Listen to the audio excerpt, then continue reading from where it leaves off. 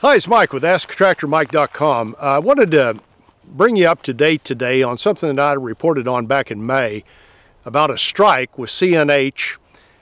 Doesn't have a huge impact on most of the folks that watch my channel. Most people that watch my channel are small tractor owners, and this story relates to larger tractors, but it's in the tractor world, and I felt obligated to give everybody an update on how it resolved itself, and it did resolve itself.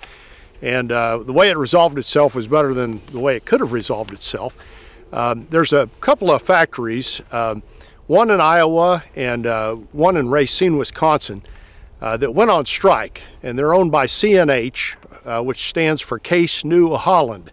And Case and New Holland were two separate companies that merged together in 1999, and they're you can buy stock on the New York Stock Exchange from CNH, but they're largely owned by Fiat.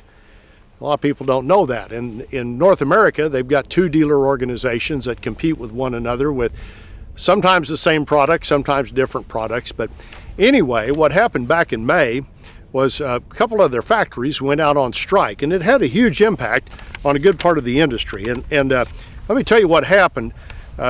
The strike was by 1,100 workers at the CNH production facilities in Racine, Wisconsin and Burlington, Iowa.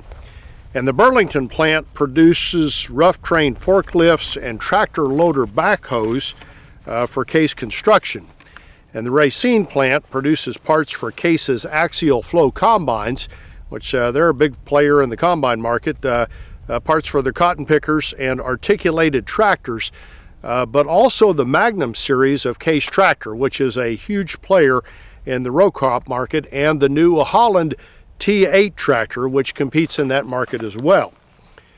So all models of both tractors are over 150 horsepower, and of course are primarily used by the crop farmers. So the workers in those two factories went out on strike. I think it was the 1st of May of 2022, and they've been out on strike all this time. And I've been kind of following this, and I thought, well, whenever it resolved itself, I'll do a little blurb on it. And last week, New Holland dealers went to their annual meeting and were told by management, we're done.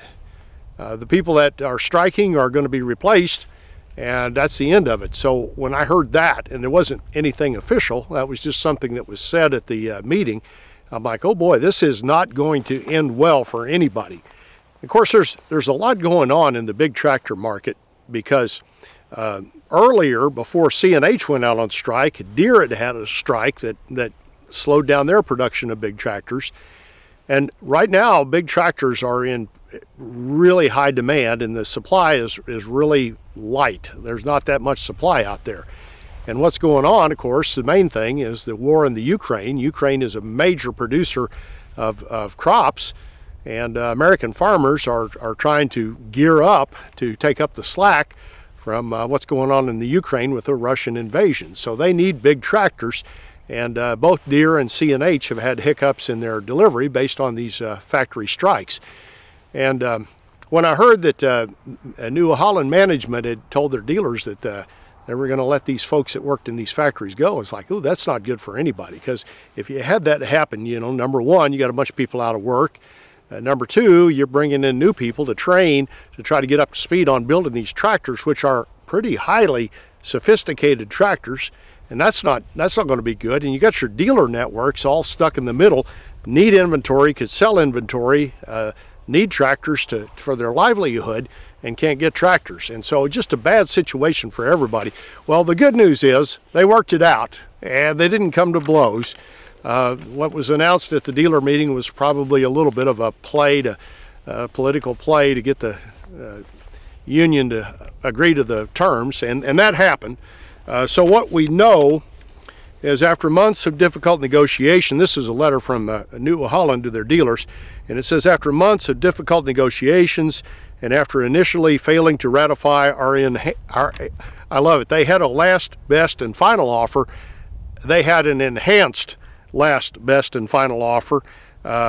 So on Saturday of January 21st, our union represented employees put the measure up for one more vote, and we are thrilled to report that, recognizing and this again is the company speaking, recognizing the fair and equitable nature of this offer.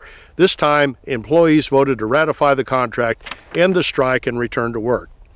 And it goes on, we look forward to welcoming our employees back to work, building the machines that help our dealers and customers do their important jobs, feeding the world and building its critical, essential infrastructure. And again, that's the words of the company at the end of the strike. So bottom line is the Case New Holland workers and Racine and Burlington, Iowa are headed back to work, and hopefully this will soon get them back up to speed with tractor loader backhoes and big farm tractors that are badly needed right now in the field.